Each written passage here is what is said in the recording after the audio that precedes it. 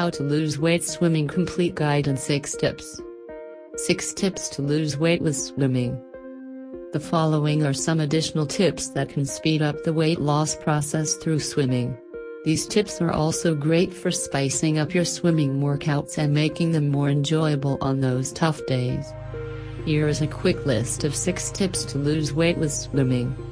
1.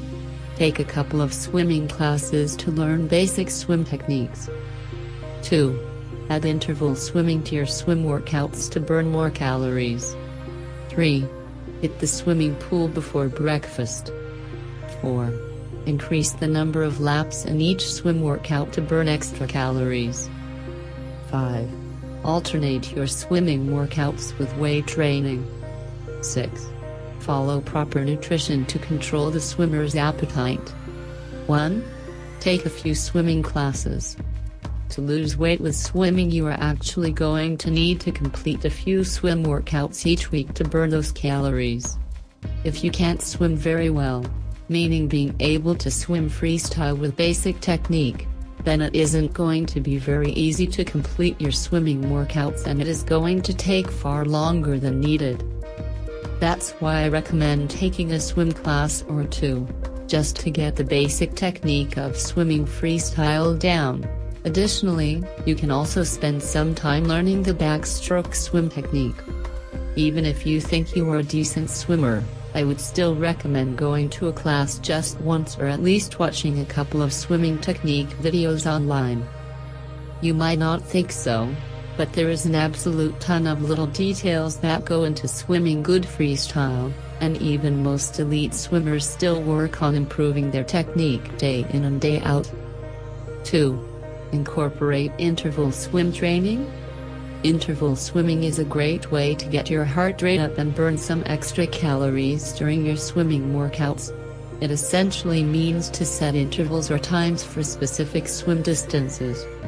For example, if you enjoy more long-distance swimming type workouts, you could decide to try and swim a mile in 30 minutes or less. If you prefer shorter sprinting distances, you might choose to do 10 by 50s on 50 seconds per 50. This is going to force you to swim that extra bit faster to make the timed intervals, ultimately resulting in additional calories being burned. And as we know by now, the more calories you burn, the faster you will lose weight. 3. Swim in the morning before eating. For those of you who can manage a morning swim before work or school, I highly recommend it. Not only will you feel more productive and accomplished throughout your day, but you will also have burned some extra calories. If you go for a swim in the morning, before eating anything, your body will be in a fasted state, meaning it will utilize fat stores for energy since it can't pull energy from food that you have eaten throughout the day, thus directly speeding up the weight loss process. 4. Crush the distance and grind out some laps in the pool. Another simple and practical way to speed up the weight loss process through swimming is going to be to increase the number of laps you swim each workout. As we said, naturally swimming burns a lot of calories due to its energy-intense nature. So if you are going to be swimming say 75 to 100 laps each workout, you could burn a significant number of calories. For 100 laps of freestyle swimming, you could burn up to 750 calories just by swimming at a moderate pace of about 40 seconds per lap. This means if you swam for an hour a day 5 times a week, completing a 100-lap workout, you would be able to lose just over a pound per week, since you will be burning 3,750 calories from your swim workouts. 5. Alternate swimming with weight training.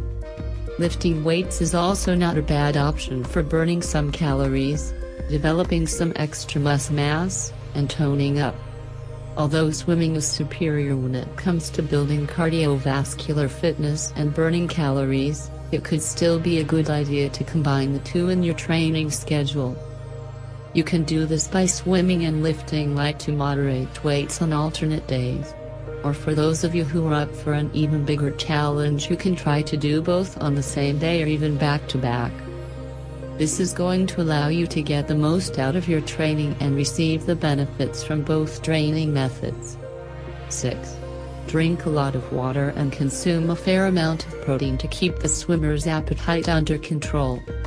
Swimmers are known for their crazy appetites. We just love to eat a lot of food, and the good thing is we can afford to. For the most part, swimmers are toned and lean despite having the appetite of an elephant. The famous Olympic swimmer, Michael Phelps, was eating up to 10,000 calories per day in his younger years. This is largely due to his rough training schedule of multiple workouts per day and even training on Sundays. However, when it comes to losing weight, you aren't going to want to follow in our swimmers' footsteps. You see, swimmers eat to maintain their weight and to make sure their bodies are fueled and ready to perform. But as we discussed, to lose weight you have to stay in a caloric deficit. Naturally, you might feel pretty hungry after a swimming workout, and therefore it is important to control your appetite to avoid overeating and exceeding the calorie deficit. An easy way of doing this is by eating a lot of protein and drinking a lot of water. Naturally, if you have a high-protein breakfast and eat high-protein meals throughout the day, you are going to feel less hungry. The same goes for drinking water. Thanks for watching. Please like, share and subscribe. Don't forget to press bell icon.